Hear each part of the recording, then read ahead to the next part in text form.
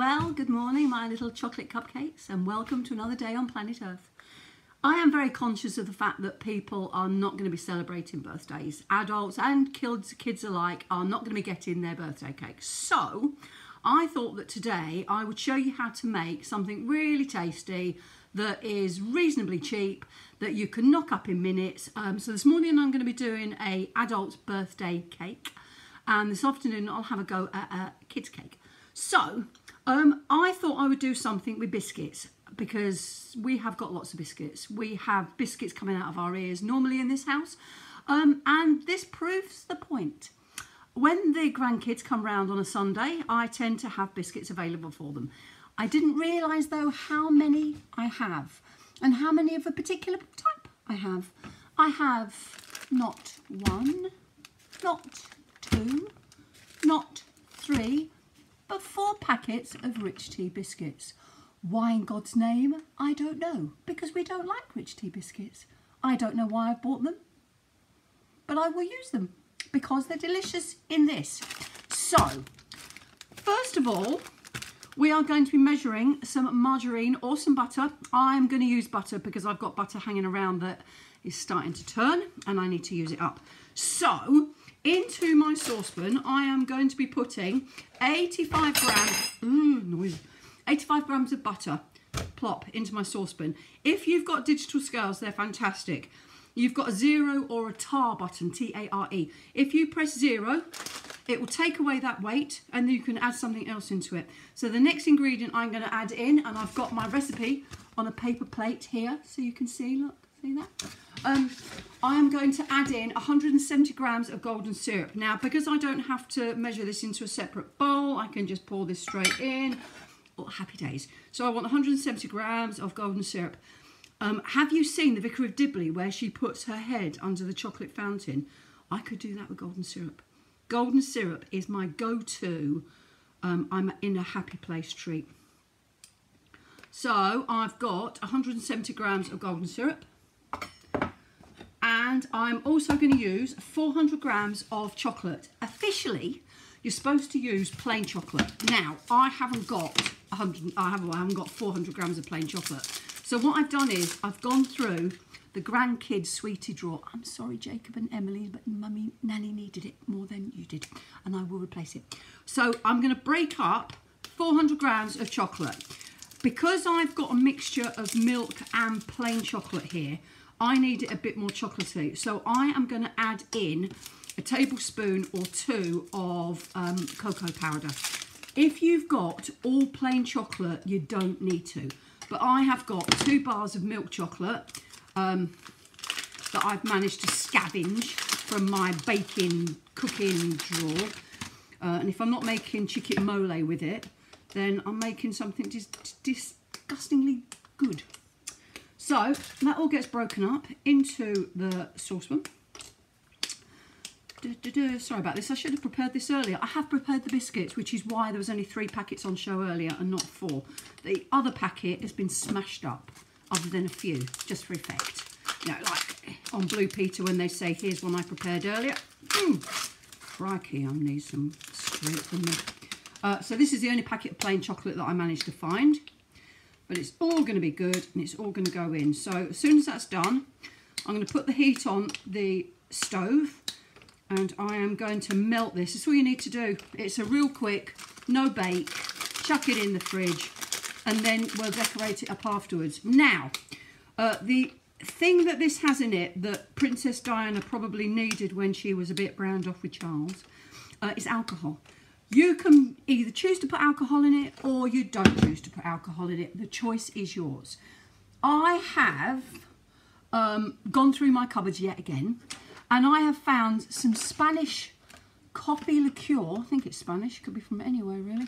It's probably about 500 years old. I'm going to smell it before I put it in, because I have no idea whether this is fit or not, but you know what, it's alcohol.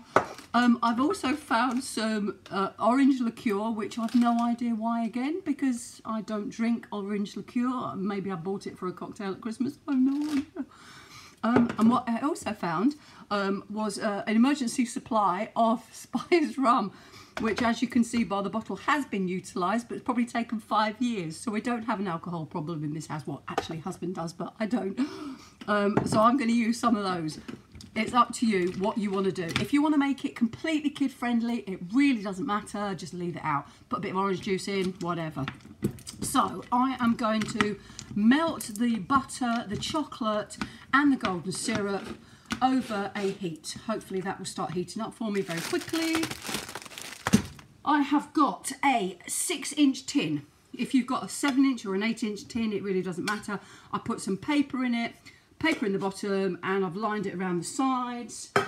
And then I have also got some fruit. You are going to need 140 grams of fruit. Now, Princess Diana probably would have been very healthy and had sultanas or raisins or currants or whatever. But I haven't got any of that stuff. So I've gone through my cupboards again. And I have found Fab Fruit Surprise, reduced down to 64p, which I'm going to be using. I have found some dark chocolate cranberries, which I bought at Christmas, we never actually ate. There is another story in that. We're not going to go into that one today. I found some white chocolate drops. Now, chocolate does actually come from a cocoa bean. A bean is officially a vegetable, so they do class as one of your 5 a day, being healthy. And I've also got some fudge chunks. Now, yeah, okay, they don't qualify for anything, but I like them, and I found them, and I'm going to utilise them. I've also found some walnuts, which I had knocking around, and some flaked almonds. You don't have to use, well, you can use anything. It really doesn't matter. It's a birthday cake, so whatever you've got in your cupboard. If you've got a tube of Smarties, use them. Who cares? So, I am still stirring, I'm still melting, and in my bowl is nothing, because as I said before, I did prepare my biscuits earlier. I have got 400 grams, no it's not, it's 300 grams, I lie. I've got 300 grams of crushed up, smushed up rich tea biscuits, which I used a rolling pin to bash and break it up. And I didn't want to do it now because it takes forever. I've got a few left in the bottom of the packet, which I'm just going to break up just to show you that I've actually done it. So just break them into crusty, smashy bits, about the size of a postage stamp. And then as soon as my chocolate and butter or margarine, it really doesn't matter, is all melted, then I will be chucking everything else in. I'm going to be doing mine over the top of my scale so that I can see exactly what I'm doing. But if you haven't got it, it doesn't matter. It really, really doesn't matter. I need 140 grams of fruit, as I said. In this is 100 grams, so this is 100 grams, but I'm not going to use all of that. I'm going to put some funky stuff in there.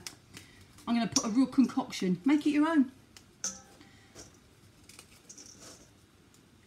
My friend down in Croydon, the lovely Tracy, who's my lovely friend, hello Tracy, once made a Christmas cake many years ago, and she didn't have quite a few of the ingredients, so she substituted, which is fine. But it was supposed to be things like, I think it was supposed to have had almonds in it. She didn't have any, so she put cornflakes in. And it was supposed to have cherries in it.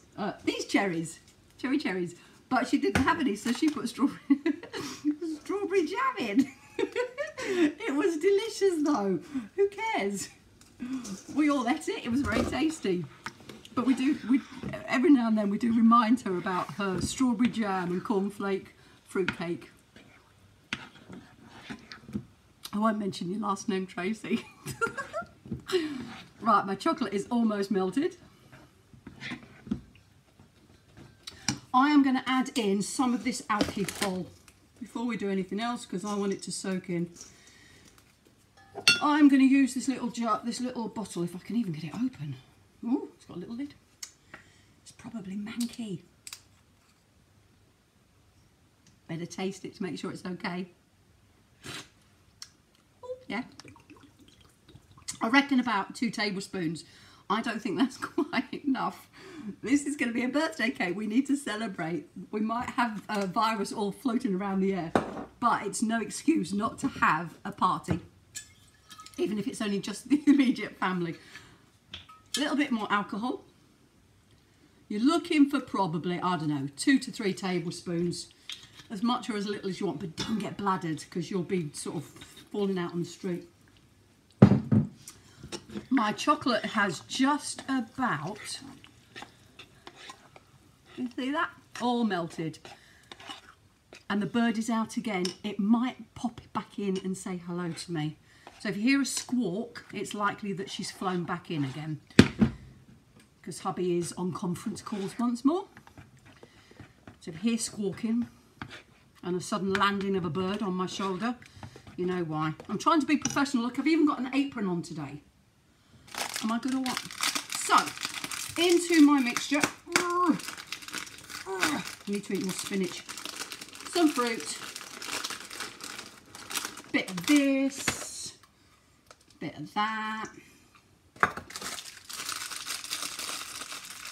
Few of the fudgy chunks, just because I can.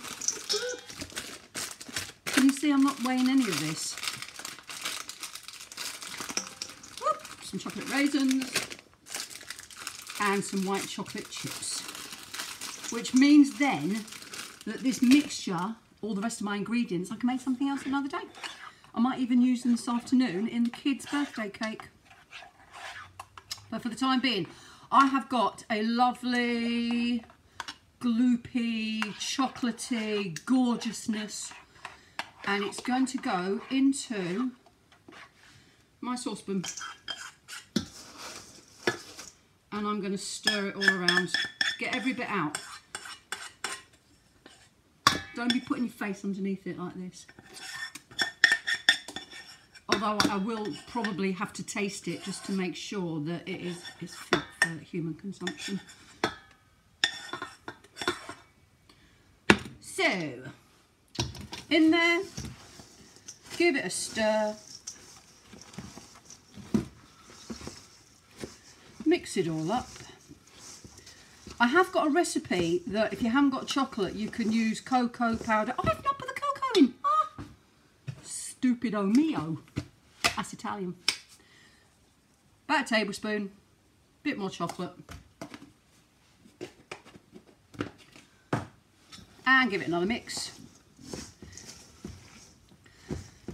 And as soon as that is mixed, it's that quick. I feel like it needs more fruit. What else am I going to put in? More raisins. There. Yeah, that would do. And now it looks like that. Does that look delicious or what?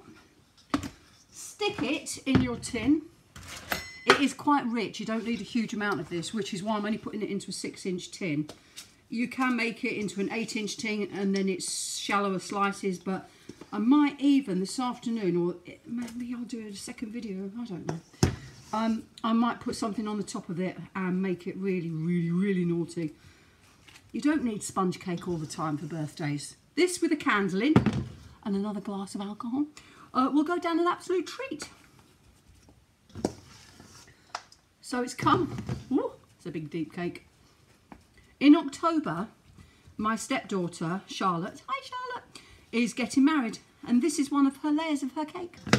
Because she's not having a traditional cake. The girl has class and style. And if it's good enough for Princess Diana, it's good enough for her.